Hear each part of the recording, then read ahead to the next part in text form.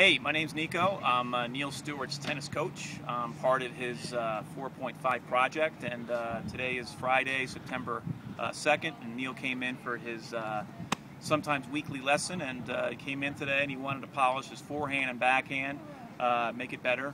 And we worked on both strokes. We're putting a little bit more topspin on both strokes, just to kind of give him more confidence to just kind of swing through the point of contact. We had a good lesson.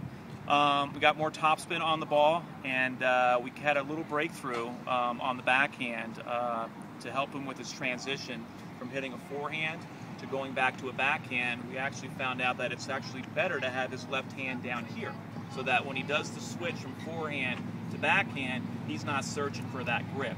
So now that we got the grip straightened out, he can just work on just trying to generate a lot of like the racket head speed. So today was a good day.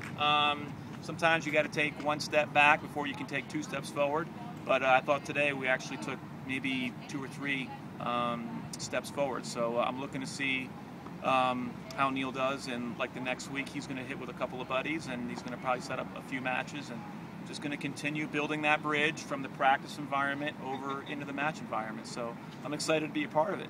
Of course, these 3 steps forward are after like 15 steps back last time. True. That is true. That is true. That is true. And that's where it's good to actually talk about these things, because you're going to be frustrated at times, and sometimes it's going to feel like it's not just 15 steps back, like you just fell off the cliff and you don't even want to get back on the trail.